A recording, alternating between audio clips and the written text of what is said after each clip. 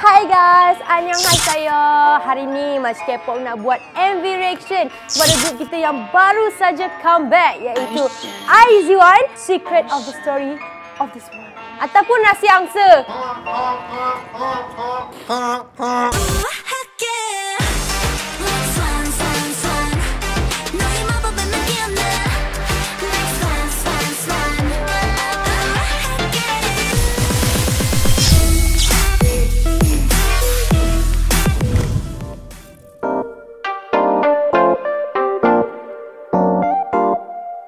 Untuk pengetahuan korang, grup WIZ ONE ni mempunyai 12 orang member daripada Produce 48. So member-member dia ialah Jang Won-young, Kim Min-ju, Sakura Miyawaki, Kim Chae-won, Lee Tae-yeon, Nako Yabuki, An Yoo-jin, Hitomi Honda, Jo Yuri, Choi Ye-na, Kang Hye-won, dan Kwon Eun-bi. Grup WIZ ONE telah debut pada 29 Oktober 2018 dengan lagu diorang La Vie Rose yang telah mendapat carta kedua dalam gaun album chart pada tahun tersebut. Go! Go! La Vie Rose! La la la la Vie Rose.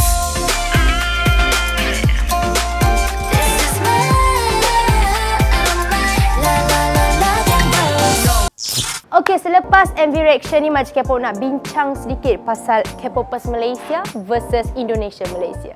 Siapa lagi toksik? Yalah, kan video lepas tu ramai fans Indonesia yang kata Mak Cik K-pop ni bahan grup Secret Number tu mentah-mentah. Gue mau bilang, kamu itu bingung. Mak Cik K-pop enggak ejek grup Secret Number itu.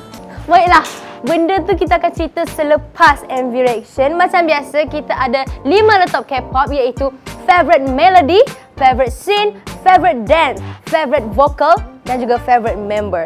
Jom kita start! Awan dia berwarna pink. Kereta terbang, guys.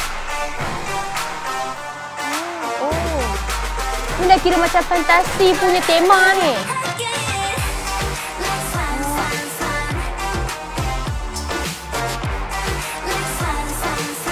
Swan. Dia pakai baju warna putih sebab angsa.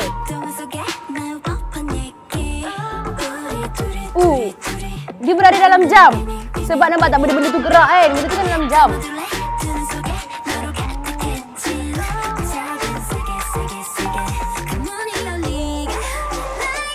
Dia ada cermin ajaib.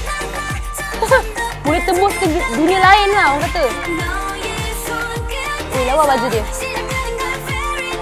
Orang berada dalam kompas kejam.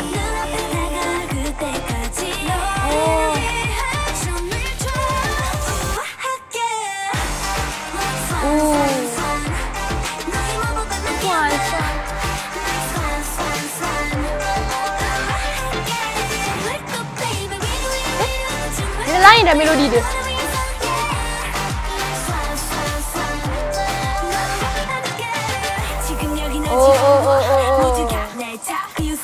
Dalam peti besi.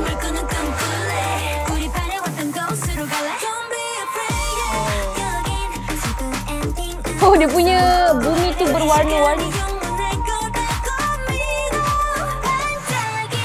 Dia mesti dia punya peterian sebab dia pakai crown macam tu. Memang kompas lah. Dia berkenaan dengan kompas. Dia lalu dekat awan yang penuh peti-peti. Tapi awan warna pink lah, lawa.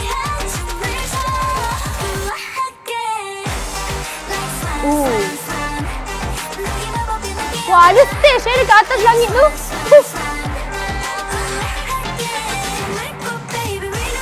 Ini dia macam lain sikit dia dekat chorus dia ni.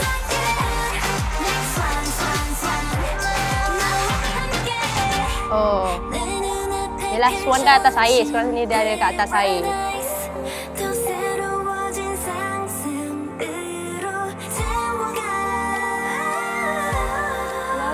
Sedapnya.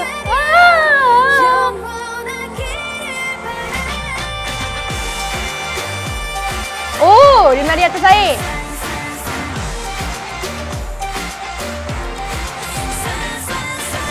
Swan.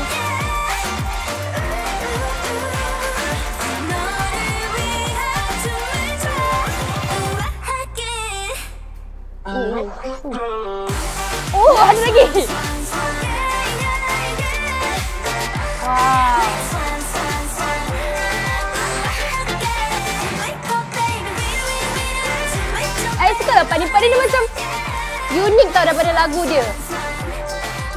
Part yang kedua chorus tu. Wise one. Swan, Swan, Swan. Nice! Woohoo!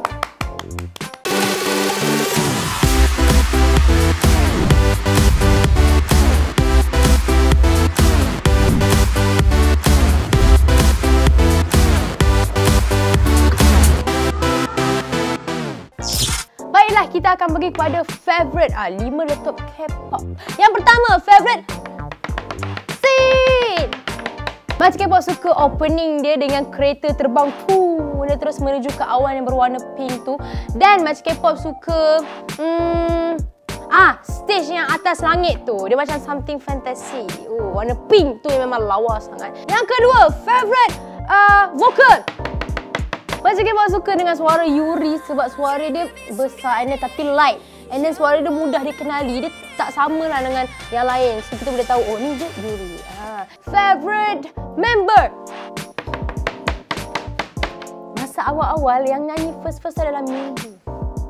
So Mak Cik K-pop tengok-tengok dia macam muka macam Zee, group Twice. Dia ada iras lah. So Mak Cik K-pop macam terkejut lah Minggu ni. Rupanya itu adalah Minggu, tapi muka dia se-JP. Dan yang kedua Mak Cik K-pop suka Yena sebab dia rap. And then the rappers, rap tu dia macam gangster-gangster. Tapi alhamdulillah lah polis tak tangkap dia. Polis lagi lah minta autograf dia.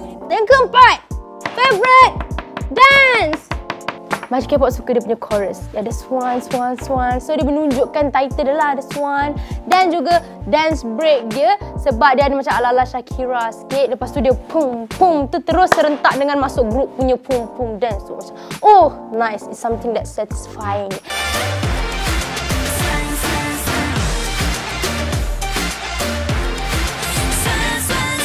Yang terakhir, sakitnya telinga. Favorite melody ialah chorus kedua.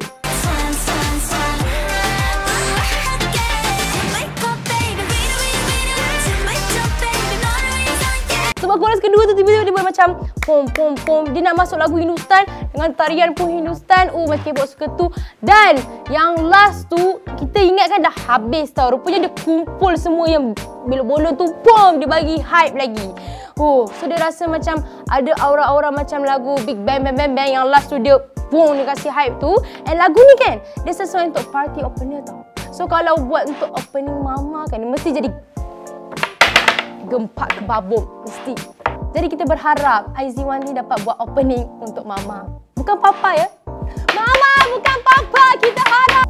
Sepatutnya MV WIZ ONE ni dikeluarkan pada 15 Jun Isnin. Tapi dipostpone kepada hari Selasa. Tapi nasib baiklah postpone pun lagu dia gempak. Kalau postpone lagu dia tak gempak, kita pun tak tahu.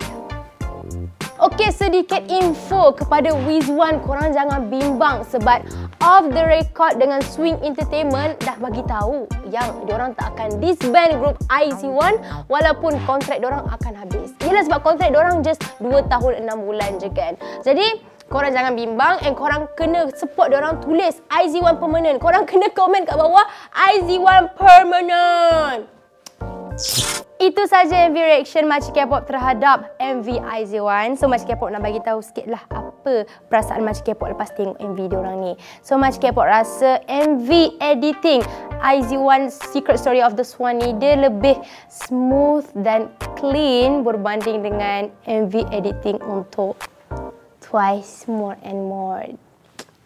Dia MV editing je. Sebab apa tau? Member Twice sendiri dah bagi tahu yang koreografi diorang More and More tu susah. Tapi kita tak nampak dalam MV tu sebab editing diorang tu laju. Dia macam medium shot, lepas tu pergi terus laju pergi dekat close up and then full body. So kita pun tak nampak bentuk dance tu. Tapi berbanding dengan MV WIZ ONE ni, dia macam lama sikit lah. Dia stay kamera dia daripada low and then pergi ke bawah, daripada atas sampai ke low and then close up and medium and full body pun dia lama sikit. So kita boleh nampak dia punya choreo tu. And yelah, Mak Cik K-pop tak adalah komen Mak Cik K-pop ni boleh bawa sampai ke Korea ke apa. Tapi mana tahu kalau Mak Cik K-pop jadi director satu hari nanti, bolehlah Mak Cik K-pop gunakan ilmu ni. Berbalik kepada topik utama kita pada hari ini, K-Poppers Malaysia versus Indonesia. siapa lebih toksik? Mak Cik K-pop, tiada posisi yang boleh menentukan siapa lebih toksik.